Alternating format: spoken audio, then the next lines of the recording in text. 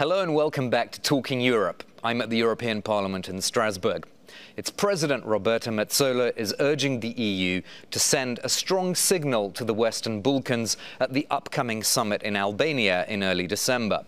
Young people from those countries are hungry for the EU, she says, and the EU should not turn away from them.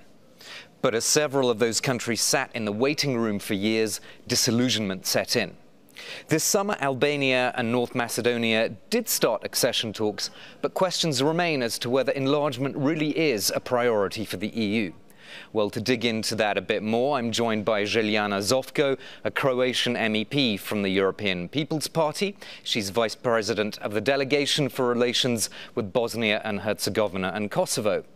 Also joining me is Viola von Kramon, a German MEP from the Group of the Greens, and a member of the delegation to the EU-Serbia Stabilisation and Association Parliamentary Committee. So, Viola von Kramon, if I could start with you.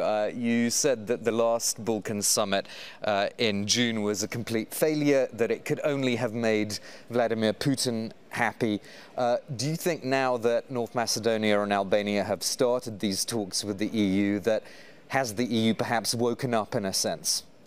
First of all, that is true. Second of all, we have a resumption of the Berlin process. Recently, we saw all 6 Western Balkan leaders in Berlin signing a more regional integration, signing individual agreements for improvement of the citizens' daily things, but this would already make a difference. That is the path towards the EU integration. Yes, and I would say there is some hope that we get a more, let's say, successful outcome than last time. Željana Zovko, how optimistic are you about a better outcome this time in Tirana compared to the last summit in June? I'm very optimistic as we don't have much time, and the Western Balkan leaders understand that the time is of essence. This is the Kairos moment, as we say in Croatia. It's the moment that if you don't catch, will never appear again. I'm pretty sure that they will come to their senses, and they will come with also a joint statement and more commitment than before. You wrote in or rather you told the Sarajevo Times that Bosnia-Herzegovina must not be left to an experiment. Is that, for you, the top priority for the EU? Do you think it's integration of Bosnia-Herzegovina? For me, it is, and it will be the top priority. For Croatia, that's a top peace and security issue, Bosnia and Herzegovina, and I must remind you that Stability Pact and the first conference that made the Western Balkan an issue and the EU enlargement topic was done in Sarajevo in 1999, and then Zagreb summit in 2000, when Jacques Chirac had the courage to offer this enlargement perspective, and Croatia is the one who is always advocating an enlargement perspective for the countries in Western Balkan, because that's the only way that we will not have instability exported through this area. We can see all these migration waves that are happening again. We can see instability that is happening in our borders. So enlargement for us is the top issue, and Bosnia and Herzegovina is the key issue for the Western Balkan. I'd like to get both of your thoughts on Serbia and Kosovo, but perhaps we could start with Serbia, Viola von Kramon. There was an opinion poll done by the Balkans and Europe Policy Advisory Group a year ago, which showed much lower public support for the EU in Serbia than in the other Western Balkans countries. Do you think there's a real risk of Serbians just sort of giving up on the whole process? No, not at all. I think this is very misleading. I see that Serbia is a European country, as all the others too. We see also quite a low, let's say, support amongst the people in Slovakia or Bulgaria when you ask them how much they are in favor of the EU. Serbia is quite a bit different. It's less than 50%. It's less than North Macedonia and others, that's for sure. I mean, Kosovo is on the top, Albania is the second, and they are by far the most pro-European, most pro-Western, most pro-NATO and common foreign security policy supporters, that's for sure. But I would say that the policy which has taken for quite some time, blaming the EU for things which do not work in his country or also do not work in the dialogue, is a bit unfortunate. And unfortunately, at the moment, it's proved by the failure of the dialogue.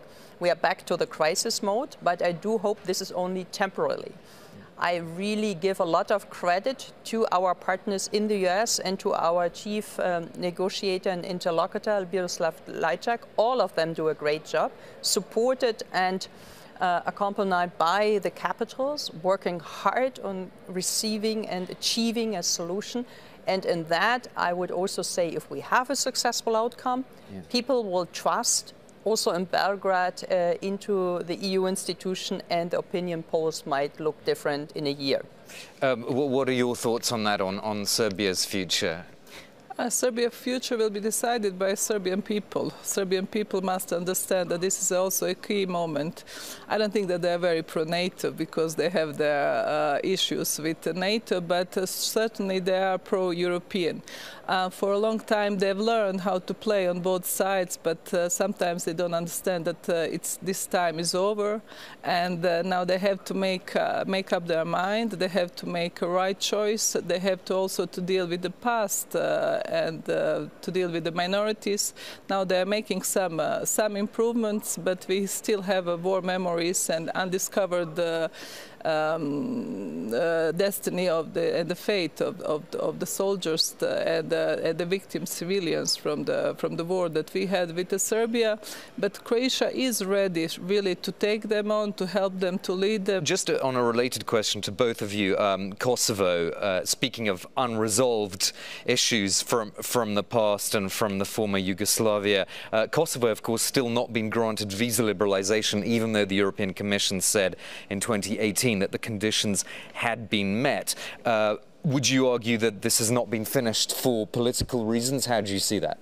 Well, this is extremely unfortunate. I mean, not that the Commission has given green light in 2018. There was a revised report recently which has praised Kosovo, I mean, in all the reforms, 100 and 120%. I mean, this is absolutely positive. So there's no need for any capital, for any of, let's say, the reluctance in the member states. But for political reasons, for purely domestic reasons, and I don't want to single them out, we still face a lot of obstacles. And when you think you have settled them, the next member state comes around the corner with the next obstacle. And that does not help us in the dialogue. That does not help us in the negotiation when we try to normalize the relation between Serbia and Kosovo. So I call on all the leaders in the European member states to grant visa lib to Kosovo immediately, because otherwise we will we have to have, or we face obstacles in the negotiations. Would you echo that call or not? I'm very much pro-liberalization, but unfortunately Kosovo is a hostage of the bad reputation of some other countries that abuse this system, and also of the lack of the willingness from their leadership to agree between Belgrade and Pristina on this dialogue. As I think that's a sign of the improvement, and some solutions that could be found on in this dialogue between Belgrade and Pristina can be awarded as well with visa liberalization for its citizens. So sometimes they should play a bit better this dialogue. Right. Let's just zoom out. We're sort of coming to almost to the end of the show, but I'm just curious about your thoughts on the French president's shift away from the or seemingly from the European political community. Now he seems to be supporting Albania and North Macedonia much more. He sent one of his top officials for a visit to say, yes, we back your entry into the EU. Do you think he's kind of muddied the waters unnecessarily, caused some kind of harmful ambiguity in this? Well, what I see is that President Macron's intention was to create something where, when you see the geopolitical threat coming from Russia, from China, from other third actors, it is good to have a platform where you can integrate and welcome all the European countries without distinction of membership or not. Saying this, I think he fully understood as a geopolitical thinker that for stability and peace on our continent, we need to integrate the 6 Western Balkan states at a point. And for that, we need to send them an honest offer. And of course, that also means that France should welcome the opening of the negotiation talks with Albania and North Macedonia. And I'm very happy that it happened. Just a very quick response from you on France's role in all of this. What do you think? Yeah, France is coming back, and President Macron obviously understood that in order to promote this strategic autonomy, he needs to have a strategic security and enlargement of Western Balkan countries. The idea that President Chirac has started, now it's coming back. So Western Balkan countries, the security, peace and stability is coming from there. If you don't take it on as your own responsibility, enlargement is a tool, is the only tool that how we can protect our borders. There's no other better tool for that. So he's now has this institutional memory, and obviously I would also welcome Catherine Colonna, who was really working hard on this issue as a Minister of Foreign Affairs. She was a really good minister, and she's a great asset on this issue. And I had the pleasure to know President Chirac at the time when he was starting this idea. So I welcome France with a new role and with a new responsibility. And finally, it's the only nuclear power that we have in Europe. So it takes France to assume its responsibility on security and stability on all our borders, and that's the enlargement.